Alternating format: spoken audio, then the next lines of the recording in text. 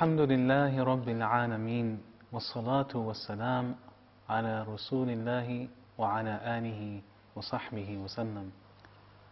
Assalamu alaikum wa rahmatullahi wa barakatuh. Welcome back, dear viewers, beloved youth and elders, to Eissa and Mariam in the Noble Quran. Last time we mentioned some of the miracles which Eissa performed by the permission of Allah, such as giving life to the dead and healing lepers. These miracles, along with his virgin birth, were meant to show the Bani Israel, the children of Israel, the power of Allah. Since they excelled in medicine, these miracles were solid proof that they could recognize as being truly from Allah. However, the rabbis at the time rejected Eissa ibn Mariam, and they refused to believe in his teaching that the law of the Torah had been changed by Allah. And they refused to accept Eissa's call to strive for the afterlife. The Talmud states in the chapter named the Jewish High Court, the Sanhedrin 43a, on the eve of the Passover, Yeshu was hanged.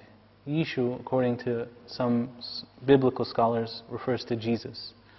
40 days before the execution took place, a herald went forth and cried, "He is going forth to be stoned because he has practiced sorcery and enticed Israel to apostasy. Anyone who can say anything in his favor, let him come forward and plead on his behalf." But since nothing was brought forward in his behalf, he was hanged on the eve of Passover. This is how it appeared to the eyes of people, that Eissa ibn Mariam was taken to be crucified. But in fact, Allah saved Eissa ibn Mariam from them. Allah says in the Quran, وَقَوْلِهِمْ إِنَّا قَتَلْنَا الْمَسِيحَ عِيسَى ابْنَ مَرْيَمَ رَسُولَ اللَّهِ وَمَا قَتَلُوهُ وَمَا صَلَبُوهُ وَلَكِنْ شُبِّهَ لَهُمْ وَإِنَّ الَّذِينَ اخْتَلَفُوا فِيهِ لَفِي شَكٍّ مِّنْهُ مَا لَهُمْ بِهِ مِنْ عِلْمٍ إِلَّا اتِّبَاعَ الظَّنِّ وَمَا قَتَلُوهُ يَقِينًا. Allah subhanahu wa ta'ala says, they said in boast, "We killed Jesus Christ, the Son of Mary, the Messenger of Allah, but they killed him not, nor did they crucify him, but so it was made to appear to them. And those who differ therein are full of doubts, with no certain knowledge, but only conjecture to follow. For of a surety they killed him not." And Allah says, بَلْ رَفَعَهُ اللَّهُ إِلَيْهِ وَكَانَ اللَّهُ عَزِيزًا حَكِيمًا. No, Allah raised him up unto himself, and Allah is exalted in power, wise.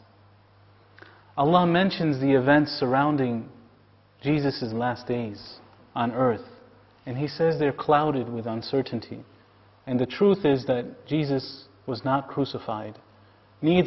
Rather, He prayed to Allah to be saved, and Allah saved Him by raising Him to the heavens. As it says in the Bible, Jesus called on Allah to turn the cup away from Him, and the cup refers to death. Shaykh al-Islam Ibn Taymiyyah mentions that Eissa alayhi salam asked his disciples, "Which of you would like to enter paradise without accounting?" Allah then threw Eissa's image onto this disciple, who was taken and killed in Eissa's stead. We mentioned last time that the Gospel of Judas, which was part of the Nag Hammadi library, states that Jesus was not killed, and it was only an image of Jesus that was crucified, the flesh. And Jesus was raised directly to the heavens. He did not die on the cross. And this Gospel, it dates to the 2nd century. It's one of the oldest Gospels known to have existed. And the Council of Nicaea, the Church Fathers, they burned this gospel. It was found in Egypt in 1945, and it has been confirmed by carbon dating to be one of the oldest gospels. The discovery of these gospels reaffirmed the truth that we know as Muslims, that is in the Quran, that Jesus was not crucified. Allah had raised Jesus, Eissa, to the heavens. I adjure all Christians of the world to study the Quran and to learn the truth. It is the guidance and truth from the Lord of the universe to bring humanity out of darkness into light. I also hope that some Muslim researchers will hear this and examine these Gospels and publish the truth about them far and wide. Another belief that was added on to Christianity is the belief in vicarious atonement. That is, that Jesus, peace be upon Him, died on the cross to earn forgiveness for humanity. And human beings are born with this original sin, the sin of Adam and Eve, who ate from the tree in paradise. This concept is illogical as well as unfair. To say that Adam and Eve sinned, and then we carry their sin when we're born, and that Jesus must die for our redemption, is like saying someone committed murder, and then a second person is held accountable in court, and a third person is punished for it. This is not logical, nor is it fair. Allah is more just than this. Allah says, "No bearer of burdens shall bear the burden of another." Every child is born pure on the fitrah, innocent, on the true nature of Islam, submission to Allah. All we have to do is seek Allah's forgiveness and to turn to Him sincerely and ask of Him. We do not need to go through a priest or an intermediary. We turn directly to Allah. What the church did of selling indulgences in order for people to buy forgiveness, this commercialization of religion, is far, far away from the teachings of Eissa ibn Mariam. My beloved brothers and sisters, our journey in the life of Eissa ibn Mariam now takes us towards the future, to the time of the emergence of the Dajjal, the Antichrist or impostor Christ. Some of the signs of the coming of the Dajjal are that there will be a great drought on earth. The water will become scarce. Secondly, time will become close. It will pass so quickly. Thirdly, the treasures of the earth will be brought out, the riches of the earth. Fourth, there will be great increase in evil works and works of the devils. Subhanallah. What we see today on many of the television channels are these types of works. May Allah protect us and our youth. People will disbelieve after believing. They will wake up believers and go to sleep disbelievers. And they will sleep as a believer and wake up as a disbeliever. That is, there will be great amounts of temptation and fitna that will cause people to lose their faith. Subhanallah, if we reflect on these signs, we realize the danger of the times we live in. And we ask Allah to protect us and our faith. The Prophet Muhammad ﷺ warned us about the Dajjal and who will call people to worship him. The Dajjal will call people to worship him.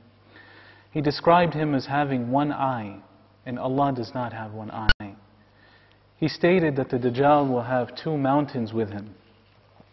One will appear to have gardens and fruit and rivers, and the other mountain as if there is fire and smoke on it. When the one person enters this mountain or this place of gardens, it will turn into fire. And if a person goes towards this fire that the Dajjal has, they will find it gardens and comfort. The Dajjal will kill a person and bring him back to life.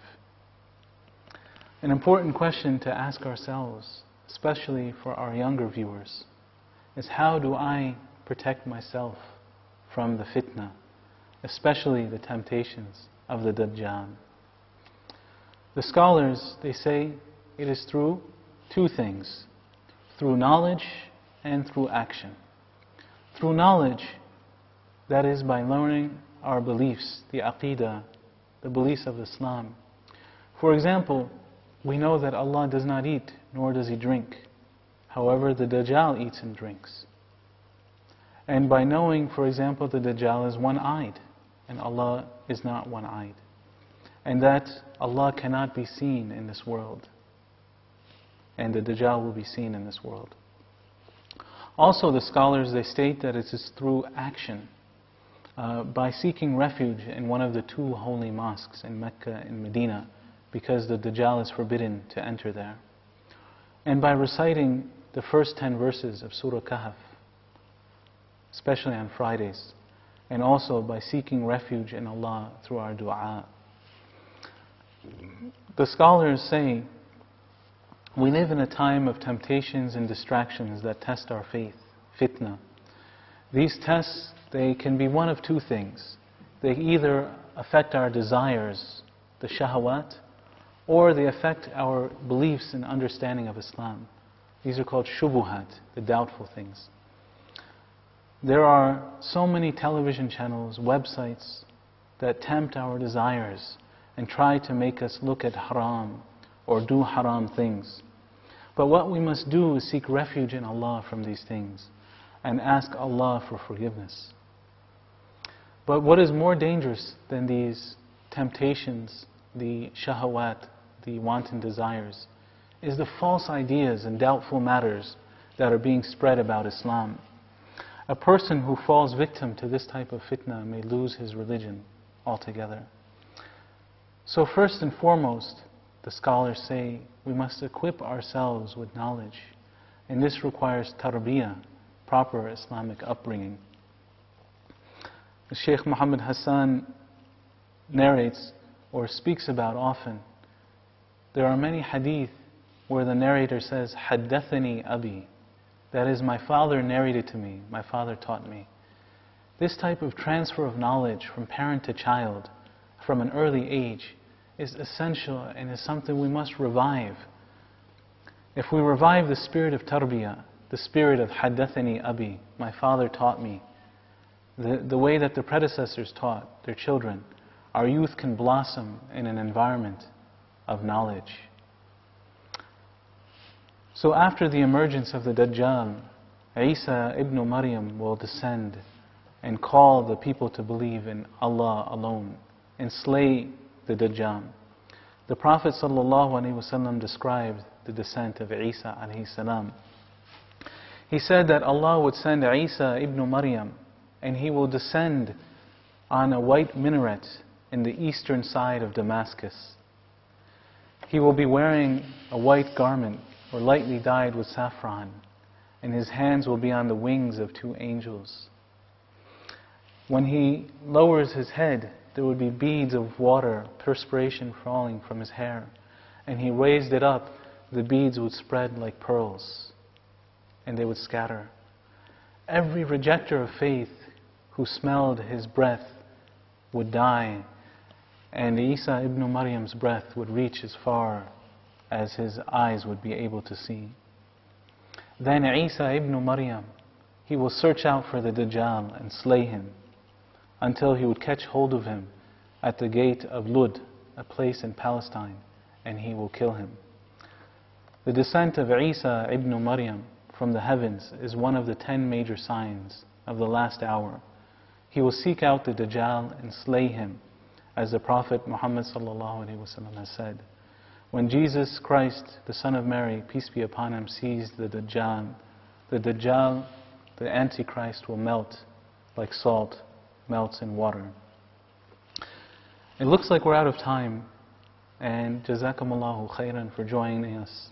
I hope to see you for our next episode of Eissa and Mariam in the Noble Quran. Until then, Assalamu alaikum wa rahmatullahi wa barakatuh.